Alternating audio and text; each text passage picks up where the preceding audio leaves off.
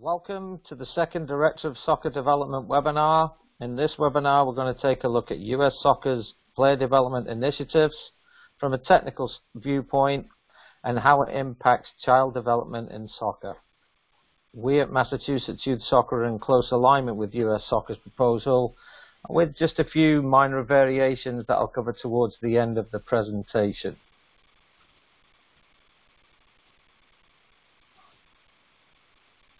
So with that said, on we go.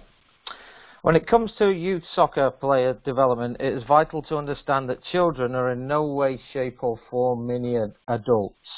Sometimes we treat them as such, but we really shouldn't do that. We should treat them with care and make sure that we are taking care of their needs in terms of the three different domains of development. And those three different domains of development are the psychomotor, which is the physical aspect, the cognitive, which is how children process information, and indeed how adults process information. And then the third domain is the psychosocial domain, which deals with the interaction and ability to relate to others. So it's really paramount that we keep this at the forefront as we think about how we're going to implement these player development initiatives. So we'll start off with what's called the lines of interaction. And the reason I think this is important for us to take a look at is if we accept that between any two players, and indeed any two people, there are two lines of interaction. One is from the sender and the other is from the receiver. So what we're doing here is we're going to have a look at the social and processing skills as it relates to the playing numbers on the field. So as we go through this chart, we can see here highlighted in yellow for the 4v4 game just how many possible decision-making options there are for any player at any moment of the game. So initially we started with one going out of the sender and one going into the receiver. And now as we jump the numbers up to just 8 players, we see that the number of interactions between that group of 8 players is as many as 56 at any one time. And as we move through the chart here, we see just how the lines of interaction exponentially increase right up to the 7 versus 7 game. So you can see just by adding 3 players and going from a 4 versus 4 to a 7 versus 7, the lines of communication triple from where they were at the 4 versus 4 game. So ultimately it just becomes exponentially more confusing for the player on the ball when faced with so many decisions. Every time a child receives the ball, they could possibly tend to shut down, and maybe that's the reason why they're kicking the ball away, and maybe some of them will tend to avoid the ball at all costs. And not least because, you know, what we're talking about here is the interactions between the player on the field. In youth soccer, invariably, what we find is we have the parents on the sidelines, the coaches on the sidelines, and everybody trying to be helpful in their own way, and all trying to give different information to the player. So consequently, you know, they can maybe either shut down or, as happens with the more cognitively advanced players, they're able to shut out all of the white noise and just focus on the one task at hand. But certainly not much more than that. As you can see from the numbers here, having 6 players 6 and under and 8 and under, playing anything other than 4v4 is not creating the best environment to enhance their processing skills. There's just far too many lines of interaction for them to cope with and still deal with a moving ball and an opponent as the game's going on. Now this slide is just a little bit of empirical data. So if we think the lines of if we think of the lines of interaction as possible passing connections, we should be getting a good idea of how complex the game looks for the younger players. And how that only becomes more complex as the number of players and the field size increases. Let's take a look at this on the next slide. Now hopefully that looks as confusing to you as it looked to me. So it kind of makes you feel how maybe a 6-year-old player, a 5-year-old player, or even a 6, 7, and 8-year-old player feels during a game. Let me outline at this point, let me outline where the 4 players are for each of the teams. So we've got 1 player, 2 player, 3 player, 4 players there on the one team, and then on the opposing team, hopefully you're able to see this on your screen, I'm highlighting the 4 players for the opposing team. So what I'm going to do is I'm going to flip to the next side, which is kind of a little bit of an answer key, which will help us make some sense of this, or hopefully. So for ease of understanding, let's just look at the bottom 3 lines that are not highlighted. And what that's telling us is that the solid lines denote frequent or strong interactions. The dotted lines are less frequent interactions, and the curved lines are infrequent or the weakest interactions between the players. Generally, the players furthest away from the player with the ball. So with that in mind, with the solid lines, dotted lines, and curved lines, as we jump back now and take another look at the diagram, we see that the strongest lines of interaction are without doubt within their own team, which makes a lot of sense. And then also, as you can see right there in the middle of this little diagram or this schematic, you can see the ball and you can see there are strong lines of interaction between those 2 opposing players. So the area I'm talking about is right there, and so there's obviously a strong interaction between those 2 players, because the player with the ball has to make a decision, and maybe the player without the ball has a decision to make too about what to try to do to get the ball back. So just thinking about that now in terms of the interaction levels, as we go back to this slide, now we can have a better understanding that the black lines make up 26 of the interactions, are the 12 which are per team, and then there's the 2 between, as I said, you know, in the diagram there with the red highlight, the 2 between the first attacker and the defender. Then you've got the green interactions, of which there are 8. Sorry, went the wrong way. The green interactions and the dotted lines, you could see how the outside players may come into contact with each other more frequently. And then in the curved lines, the players further away from the ball, and how that impacts the amount of interactions that any one player can have. And it just follows suit with the blue, the purple, and the yellow, again, to make a total of 56 lines of interaction that happen on the game between all of the players in a 4 versus 4. So I think it's with that in mind that we really need to consider that and really understand that a layering approach to child and learning application is probably the best way to go, which is one of the reasons that we really are in favor of having these PDIs be implemented, you know, across the state and across the nation. Now let's take a look at the characteristics for each of the age groups.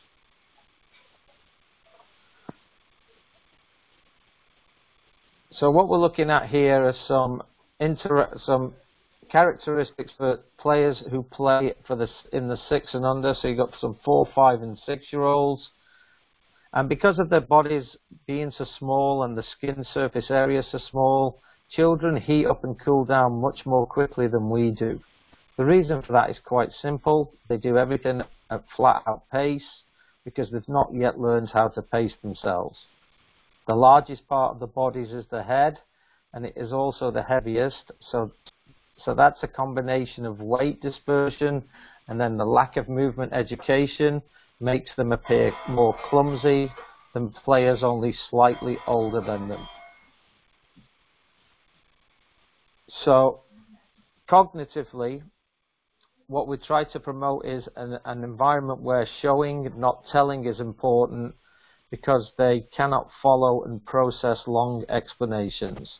They're not able to focus or stay interested for very long, so lots of activities are suggested for this age group. And then socially, players at this age really only care about their world and themselves. So being in a team does not mean much to them, hence the next slide. So just take a moment to digest that, and for all of those of you who have coached 6 and under players playing 4 versus 4, that's probably a pretty good representation of what it looks like. We call it a 4 versus 4 game, but it's actually a 1 versus 7 in all reality.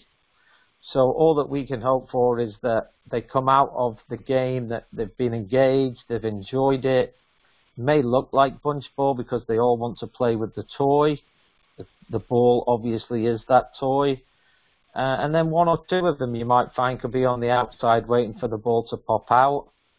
And that's a good sign. And in all honesty, that's probably going to be about as good as it gets for the 6 and unders. So moving on to players 8 and under. And obviously these guys are still playing 4 versus 4. So, you know, I've had a question a time or two about, you know, why do they have to play two seasons or 2 years of 4 versus 4? And if we think about it with the amount of time on task, it's certainly not a time span of 2+ years, because the seasons don't last for much longer than 6 to 8 and at the very most 10 weeks. So at the most, out of a 2-year span, they've got at best 40 weeks of it. And if we really dial it down and boil it all down, they've probably got 1 day a week out of that. So maybe they've had 40 contact times with playing and training in a 4 versus 4 environment. But having said that, that doesn't mean that there won't be some differences, and there shouldn't be some differences between the 6-year-olds and the 8-year-olds. So the differences that you should start to notice, and a couple of things to watch out for, are injuries. So from a safety standpoint, injuries that may seem to us like they're insignificant and there's only slight contact, to the players themselves when they feel them, you know, they're very significant, and they can certainly hurt a lot because of the area that they've received the knock or the contusion to the body. And maybe we just want to give it a little bit more special attention than maybe we have done previously. And then cognitively, yeah, they may be able to dribble with the ball, but they may not be looking to pass. So you may find that you get a lot of people who are, you know, holding on to the ball a little longer than possible, and that's because cognitively they're having a difficult enough time just trying to move the ball by dribbling in it, without having the ability, while they're dribbling it, to maybe get their head up and look for a pass. And consequently, you know, the players without the ball will stay in the vicinity of the ball, so they'll run alongside or they'll be in the general area, but not necessarily at the best supporting or defensive angles. For 8 and unders, we certainly wouldn't want to be talking about supporting angles and defending angles. So we just wouldn't encourage that. Players at this age are in what we call the concrete operational stage of development, and they'll be quick to point out if anyone breaks the rules. So if you're a coach that likes to have hard and fast rules, or your activities come with some defined restrictions, you'll know that you're dealing with a group that's in the concrete operational stage of development, because any time that somebody breaks those rules, you can be assured that somebody will be pointing that out to you during the training session. And then socially, you know, they probably have a best friend by this point in time, which is one reason that we like to promote pairs activities for these players. and any time that we can get them to work in pairs and maybe even move the ball to a friend and get the ball back from a friend, that would be what we would encourage. So let's now go ahead and take a look at a clip of the game, of a little game here, and see how many of those of the domains that we can actually see.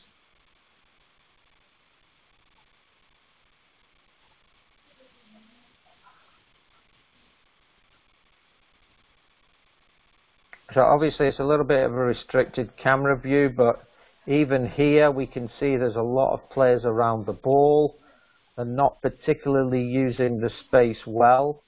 It's not far off 1 versus 7, but it's a little bit more advanced than that because these players are, I believe, they're 7 years old, so they're through the 6 and under phase.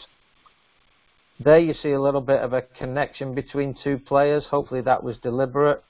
Here you see some really good ball manipulation by the young man.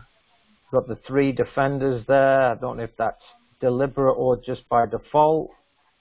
And then right at the end, I'm not sure if he was shooting or passing. So just to go through it one more time, and I'll stop the play as I see a relative point here.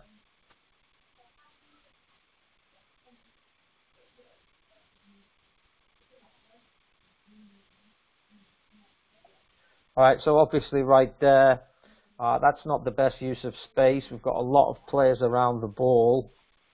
You know, it's ideally what we'd like to promote or get them to at least see is the field is a whole lot bigger than they've made it at this point in time.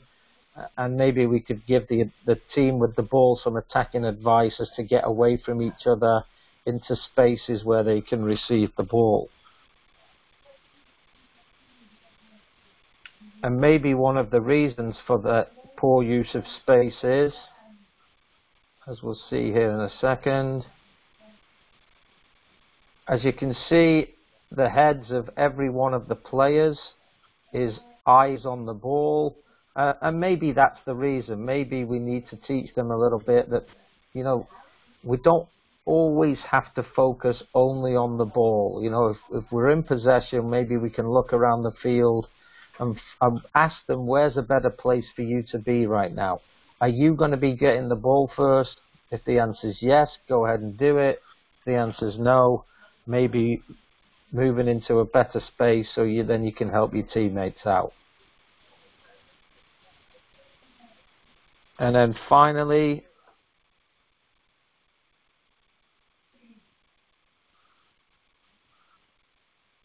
we saw the work in the pass. And there we've got a 1v3, and I'm not sure that he's ever actually thinking about passing the ball, the young man. I'm not sure that it's his fault in this particular instance. Is it he's not thinking about passing, or he's got nobody to pass to? And the argument in this picture could be that he's got nobody to pass to. But as we follow through to the end, and we all now know the outcome of this, you make up your own mind as to whether you think it was a shot or a pass.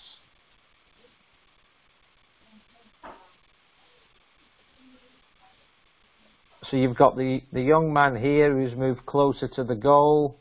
You know, he's tried to get on the end of it. I'm not sure if he ever did, if he was able to finish that off.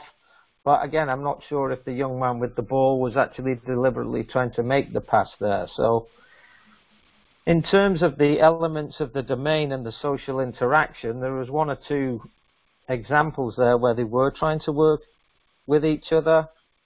In terms of the spatial awareness and the cognitive ability to think ahead and move into good space, obviously that still needs to be developed and refined, and there's certainly nothing wrong with that at this age. But these are the things that we'd like you to notice as you're coaching through these age groups, going out of U6 and coming into 8 and unders, that the 8 should definitely be more advanced than the 6s, but still not a lot of cooperation and not a lot of spreading out. So as we move on from the 8s, take it out of here, take it into the next slide. Now we move in and we're going to talk a little bit about the 10s. And here, physically, you'll see a wide range of abilities, you know, those of you that are coaching U10s. And the reason for that is manifold. Maybe some of them have played for a year or two, and some of them are just starting. So, you know, that'll give you a great diversity in playing ability. Cognitively, start to watch for those players who are able to think of workarounds. You come up with your little restrictions and your rules, and one or two of the players will start to think ahead, and they're the ones moving from concrete to formal operational stage of development. So that's a really good sign if you've got several of those in your team, that your team's really starting to show a little bit of maturity coming out of the 8 and unders and going into the 10 and unders. It won't be all of them, but it should be at least one or two. And like I say, if you can get more than one or two, you've really put yourself in a good position. You can certainly do more with them when it comes to complex actions, like working in pairs or small groups with the ball. And now you might expect to see a few more passing combinations, maybe some give and goes if you've worked on it, maybe an overlap. But working in groups bigger than 2 for combinations, it would be unlikely, and you won't see a lot of it. And then socially, you know, they're certainly more into it by this stage, and they're definitely into wearing the uniform and all of the other accoutrements that come with that. So in the 7 versus 7 from US Soccer, we've got a couple of suggested formations here. Both of these are attacking formations. I'm going to diagram here some shape. So we've got the shape of the overall team, which is, hopefully everybody can see that that's a diamond shape. And then within each of the diamond shape here, we can create multiple triangles. And so that's why this is considered to be a really good attacking shape. And as it says here, to develop passing and movement of the ball. Not off the ball, but of the ball. So in this particular one with the 1-2-3-1, this is allowing for movement up and down the flanks by the outside players. And here, obviously, we've given them their positional numbers. We think the positional numbers are a really good idea. It seems to ease the communication between the players and seems to reduce the amount of confusion that players may have when asked to play in certain positions. They have a basic understanding of what a 7 and where a 7 plays and where an 11 plays. Same with the 9, and certainly same with the 4 and 5 at the back, and obviously with the 1 as the goalkeeper. So this particular one, nice, wide, expansive, open, and it really plays in well for passing and movement of the ball. Whereas this one, you know, it's much more of a narrow diamond as the overall team shape. And maybe we could have gone through the 8 there. And then we get this triangle through the middle and this sequence of triangles off that. And it's not so expansive, but what this does do is that this really encourages the outside backs, in this case the 2 and the 3 as it shows here, to get up into the attacking third and to really assist with offensive attacking type movement and play. So that's why we're trying to promote these 2 particular formations. We've got the 2-3-1 on the left and the 1-3-2-1 on the right. Now let's take a look at this little game clip here. And in this game, let's see if we see any of these formations emerging and see how the players interact, move, and make decisions.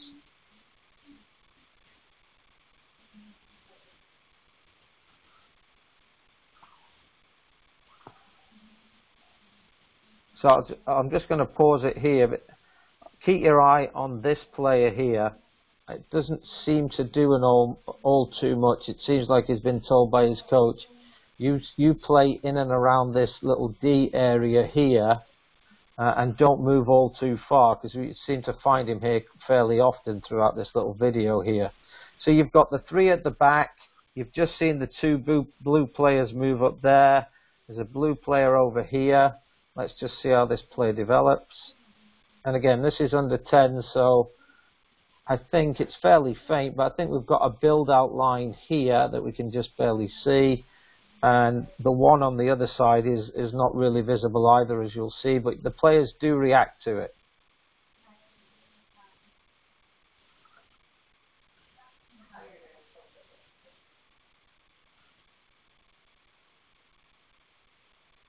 Okay, so the ball goes out for a corner kick. And watch what happens when the keeper gets possession here.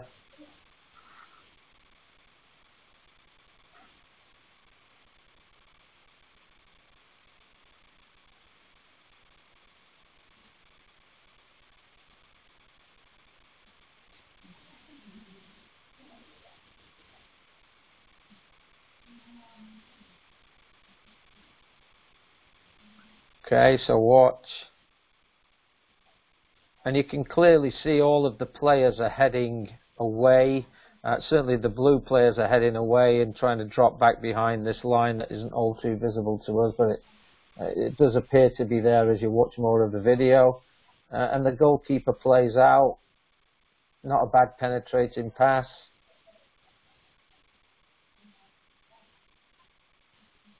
And here we could argue, it's just a moment of the video. You've got the two at the back, you've got the three in midfield, and you've got the one striker up top. You know, it's not as perfect as it looked in the diagram in the previous slide, but they certainly adopted a 2-3-1 formation to go into attack here.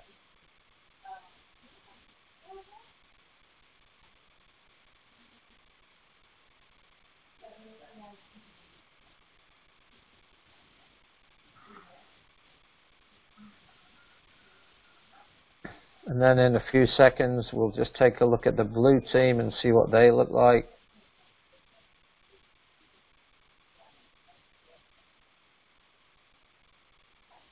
All right, so we've got, you know, here we've got the three at the back. There's one player out of shot here. You know, you could probably argue that they're actually playing a 3-3, and I don't think I'd have a problem with that. But potentially we've got quite a good picture here of a 3-2-1 with the one forward up top and the two playing in behind.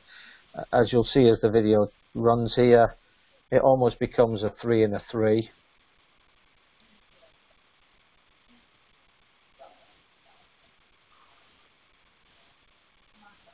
So again, you can see that the blue team have dropped back behind a build-up line, enabling the black and white team to be able to play out. Now what's interesting here as we think about the domains is, as the goalkeeper plays the ball short here, this player's only thought is to try and get this player involved somehow. Unfortunately, he's just not that technically equipped right now to be able to do that. But there was no thought of him turning around and going back to the other side of the field, which just gives you an idea of cognitively and socially where these guys are at. So definitely a point to work on for the coach there, that collectively they're maybe not working as well as they are individually.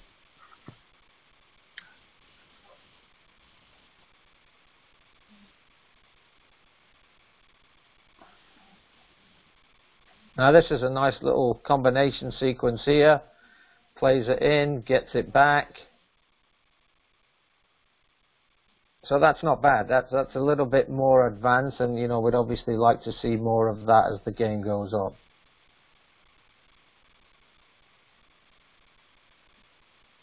So that's about all we're going to see from this video. Okay. So moving out of the 10s, and now we're going to move into the 12s. Just take a look at some of their characteristics. Again, the players are entering or have already entered or reached the formal operation stage of development, which simply means that they're now starting to think more like adults, and consequently they can handle more complex instructions. We should start to see passing sequences with 3 players or more start to emerge in this age group, so that's one of the things ways to identify whether any of the three domains are actually becoming more and more developed, is to watch for the passing sequences and those lines of interaction as we go. So now we have another slide with formations, and obviously now we're looking at 9 versus 9. So we've added a couple of players, and the shape isn't quite diamondish, but you can certainly see how all of the triangles emerge once we get the players to understand the attacking shape and the formation that we'd like to get them in. As opposed to the diagram on this side, which is a little bit more condensed, similar type shape, fewer players protecting the middle of the field, and more players protecting in the back half of the field. So what we're saying here is that we've got this group. Ooh, that wasn't good. This group. Sorry, it's a little bit sensitive. And this group trying to get them to play together. And in this one, we've got these three, these two, and these three. So that's, when we're talking about the formations, that's how we're actually talking about it. So both of these are for attacking shapes. And really, one of the things that you might think about is, well, you could utilize both of these shapes within the game. You know, when you've set up to attack, if your objective is to use build-up play through the midfield areas and provide multiple attacking options in the attacking third, that this diagram would be a really good way to try to promote that. And then once you've lost the ball and you're looking to get all of your players back and into a compact shape, that this formation may actually work better for you. So you're actually training your team to go from a 1-3-2-3 to a 1-3-3-2. And the major defensive difference is that you're defending with 6 in the 3-3-2 as opposed to predominantly defending with 5 in the 3-2-3.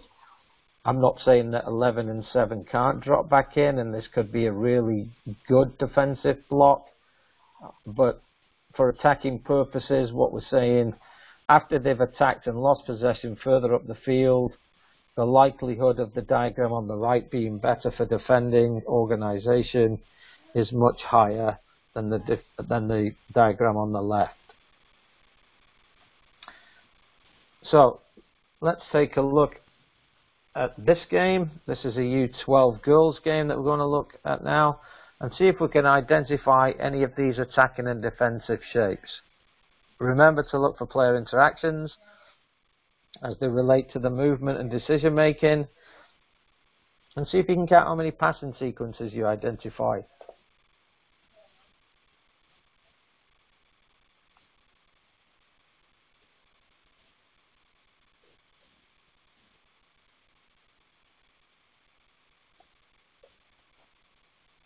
I'd argue there was an element of luck there, but that was at least a 3-person passing combination, which you would hope to see at this age group.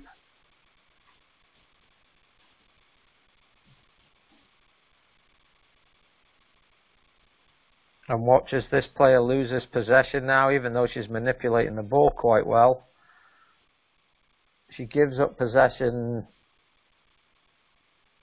here.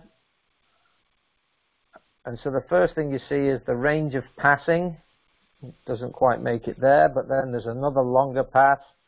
Again, not as accurate as we'd like, but certainly longer range of passing, another fairly long range pass, I guess, for this age group, and ends up with a nice finish by the number 7. So the things to notice there is that, you know, once the attack had started, it went predominantly down the right side. There was a sequence of passing in there, though, and that worked out okay for the white team. And now again, as we go from the kickoff, and maybe a little bit easier from this situation, but a sequence involving at least 3 players.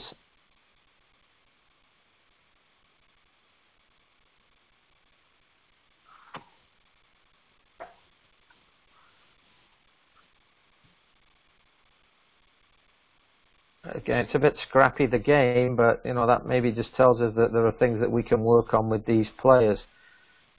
Look for any triangle shapes. If we can get the ball down and actually look for that. A little bit of selfishness shown there by the forward. That's not a bad trait to have. Watch this for a corner. Plenty of height and loft. It's very highly unlikely you're going to be able to see that in a U10 game or a 10 and under game. So the delivery on that particular corner kick was quite good from that young lady. A lot of loft, a lot of pace, fairly accurate.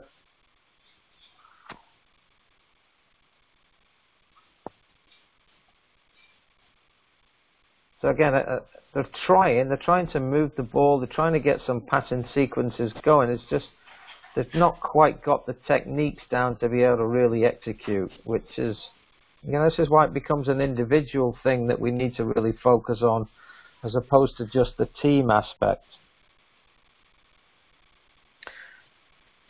What I like about this particular sequence here is look at the concentration of players around the ball defensively. So, I mean, there certainly is some working together in, that's a fairly good sized group for a 9v9 game. And yes, they do manage to clear the ball.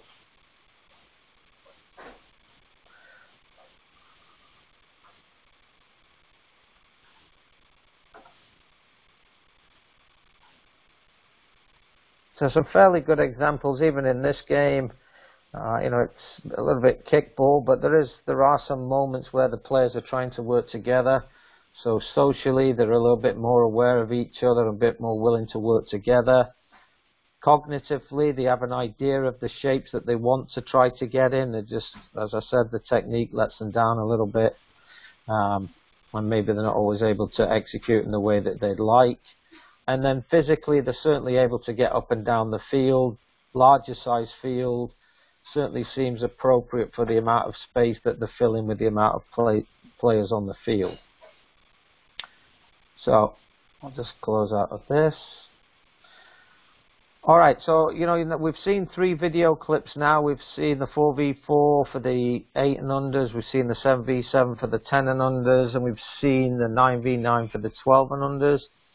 And what I want to bring your attention to in the next slide is the PDI chart, and hopefully all of you have received the PDI chart from your assigned assistant technical director, and thanks to those of you that have returned them to us. I think we've had a most recent count about 20 to 25 of you out of a possible 100 have got them back into us.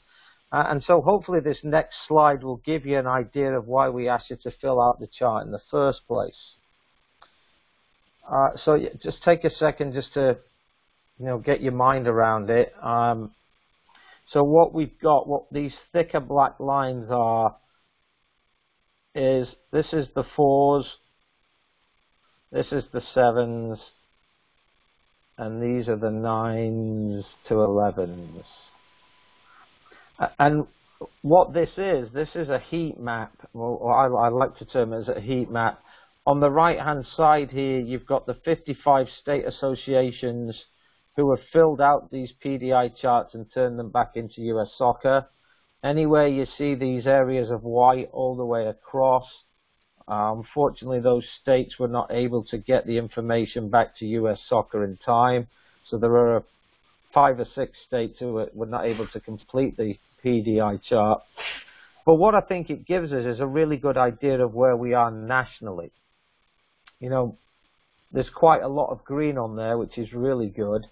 The yellow is indicating that it's not yet been implemented, but it's going to be implemented, and that may be down to a multiple amount of reasons. You know, maybe just the timing of it. People are waiting for this August 1st date to arrive, and maybe they're implementing it for the fall of 2017. So different reasons why, but certainly a lot of yellow on there too. And so where we would focus, and this is why it becomes so important for you guys to get these back into us, is where we would focus is we'd focus on the areas of need which are obviously the areas that are in red. And the areas in red, for, again, numerous reasons, are areas where not only are they not planned on being implemented, we're not sure that we could ever get them implemented.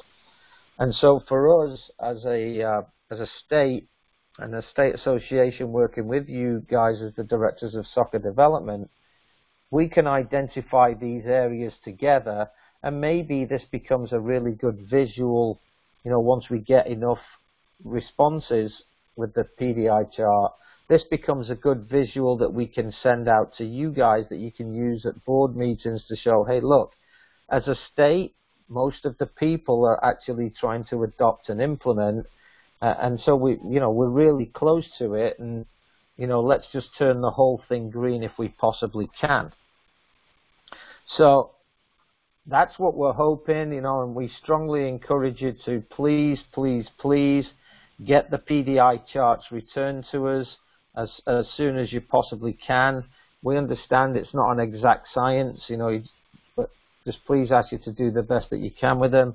And if for any reason you haven't received one of the charts to fill in, and all you simply do is fill in either green, red or yellow. If you haven't received the charts, please let us know, and we'll get the chart out to you so we can do that. So hopefully we can make that happen in the not too distant future. So moving on now, we're getting close to the end here, as you'll be happy to hear. So this is the small-sided games chart that we've put together here in Massachusetts, and as you can see, it's very much in line with US Soccer's player development initiatives. We've got some slight variations denoted by the asterisks, and an explanation of what each of the asterisks mean. They're here at the bottom in this area here. So it's a fairly self-explanatory form. Hopefully you've all seen it by now, and if you've got any questions about it, please do not hesitate to contact our Executive Director, Mike Borislow, and he will be happy to walk you through it, talk you through it, and even come out to a meeting, and I'd be happy to join Mike at the meeting, and we'll do our best to try to convey what the messages we're trying to send with the small-sided games chart.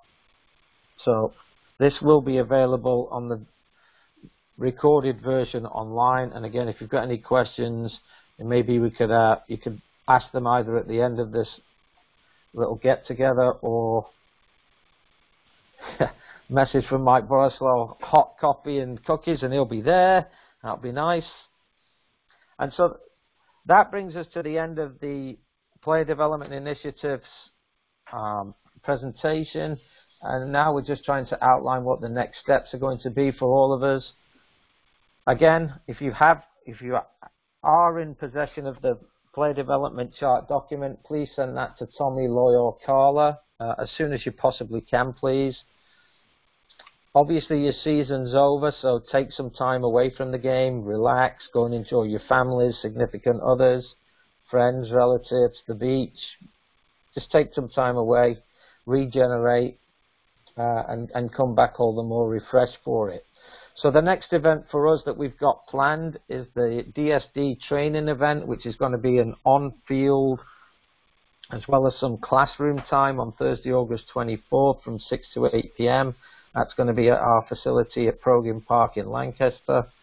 And what we're going to do there is we're going to run mini pilot versions of the new grassroots coaching education courses, so that you can get a taste for what they're going to look and feel like. And then from that point forward, we'll move forward into the fall of 2017 with all of the regional events that we will have planned, or we have in process for planning for the directors of soccer development. Okay, so with that said, I will open up to you. To any comments, questions that you may have.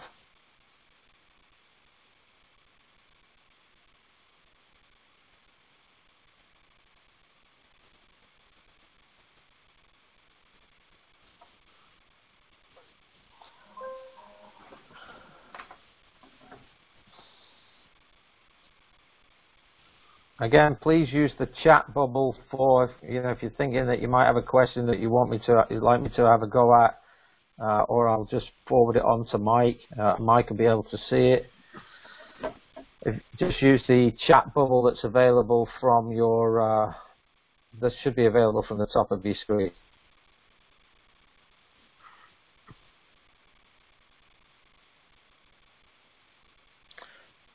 Okay, it doesn't seem like anybody's got anything.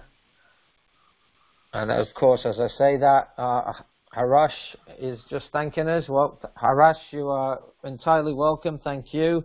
We appreciate it. And with that being said, if nobody else has got any other comments other than thank you, for which you appreciated, I'm being asked to unmute. I tried this before. I'll give it a one-time go. I'm not sure that this is going to work. We'll see. Okay, you're all unmuted.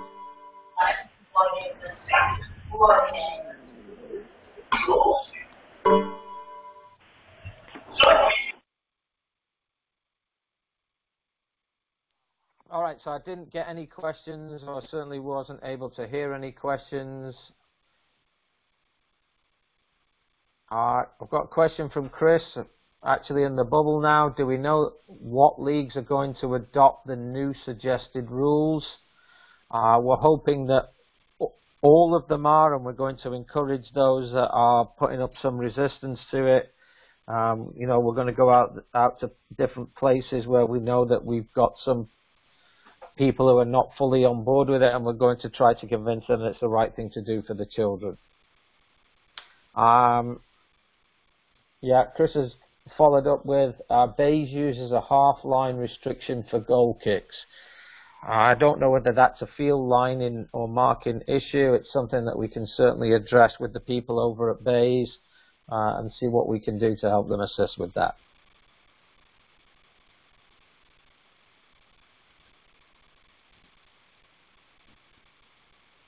Yeah, Chris is fault. He must be typing. He must have rapid fingers now. He said it is just his 2 cents, but he likes the half line restriction for goal kicks better than the build out line restriction. Maybe that's because it gives your the players receiving the ball a little bit more time. I can fully understand that. I don't believe that would be a problem. Again, what we are trying to do is we're trying to get everybody to use. We are trying to get everybody to implement the player development initiatives as proposed by US Soccer, just to create consistency across the country. Tom Scott from Quincy has chimed in with SSSL also used the half line on goal kicks. So, yeah. The Federation is quite open to any input. So if we find out that we've got issues and things are not working the way that we'd all like them to, then we can certainly take those back to US Soccer and have a conversation with them about that. Johnny B has asked if we considered using the build-out line as an offside line instead. Johnny, what I can tell you is that I believe it is going to double as both. So the build-out line is going to be considered the offside line in each half. That is part of the player development initiative. You are very welcome. Okay, I'll just give you one more minute, and if there are no more questions, we can leave it at that. I thank you for being with me on this longest day of 2017 so far. Enjoy the rest of your summer solstice, and thank you for being on one of our Director of Soccer Development Officers, and thank you for all that you do for the game. Thank you. We'll talk soon. Bye-bye.